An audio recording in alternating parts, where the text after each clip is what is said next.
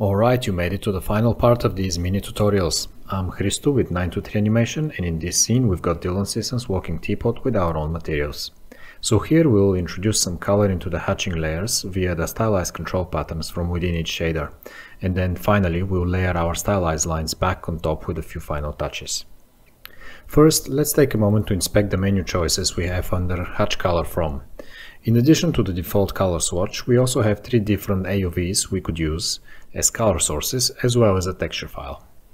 I'll go with the NPR albedo AOV. And most of the hatching seems to have just disappeared. That's because the NPR albedo AOV outputs the input RGB signal of the stylized control patterns.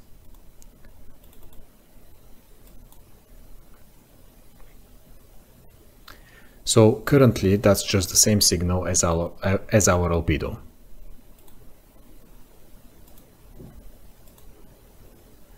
However, we could do an HSL adjustment on this one. So if I just drop down a Pixar HSL,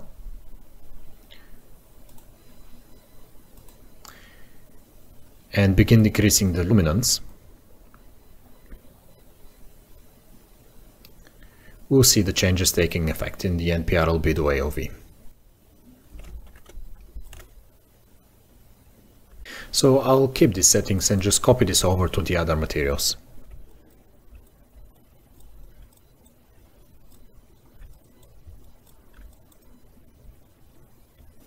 Okay, let's look at our visualizer now and see how the hatching color changes with a few more HSL tweaks.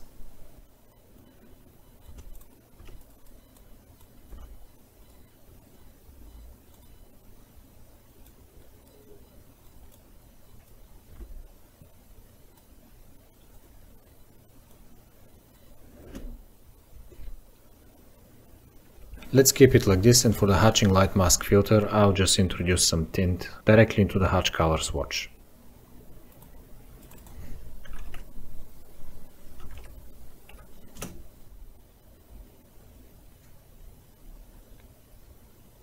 Let's add our lines display filters back on top of the hatching and see if we can do some final touches.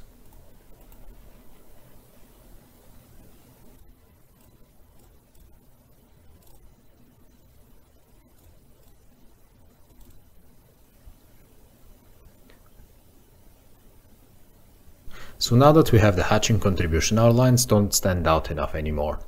Let's change their colors to something a bit darker and more saturated.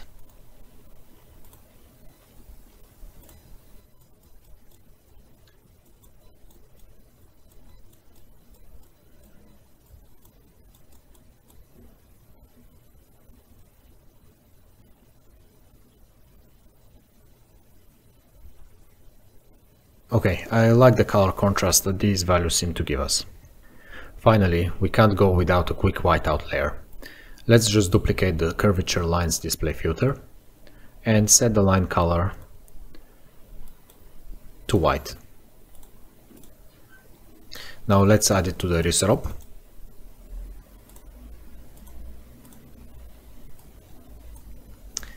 And everything turns white.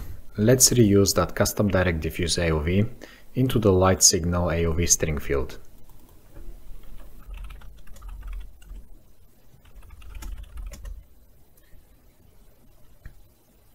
Now change signal energy from to albedo AOV, and let's toggle the light mask switch on.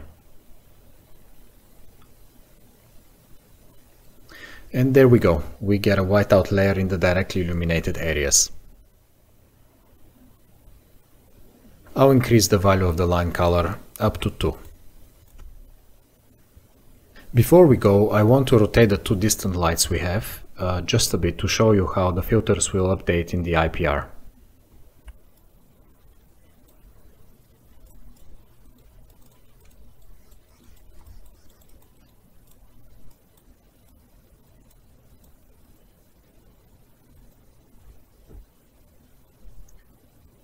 Alright, so I hope that shows you just how much procedural fun you can have with RenderMan Stylized Looks once you start layering those display filters.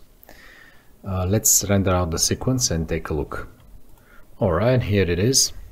And that concludes our imagination-based rendering mini tutorials on RenderMan Stylized Looks with Dylan Sisson's Walking Teapot. Thanks, and stay tuned for more in-depth stylized rendering. Cheers!